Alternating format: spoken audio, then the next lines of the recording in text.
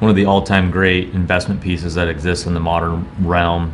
2009, the year that Curry entered the league. If there's a fourth person to enter that list of immortality that LeBron and Kobe and Jordan own, I think Curry's, in our opinion, is the most likely candidate.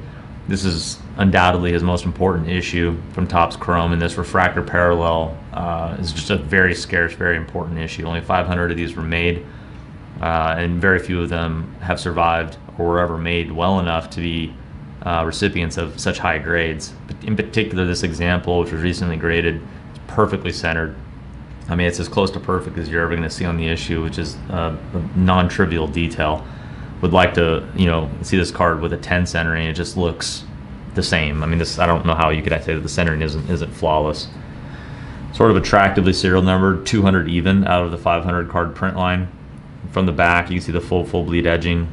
Corner's got a 9. There's not a whole lot to show in that regard. It's a virtually perfect looking card. I mean, we've sold a fair number of these refractors over the years. I can't say that we sold a single one that's prettier than this one. Love how well framed this is. And then from the back here, you can see the black edging just looks beautifully preserved. Maybe a micro touch to that corner, but overall, just a gem. Really an important piece, arguably undervalued, very scarce. It's about as good as it gets.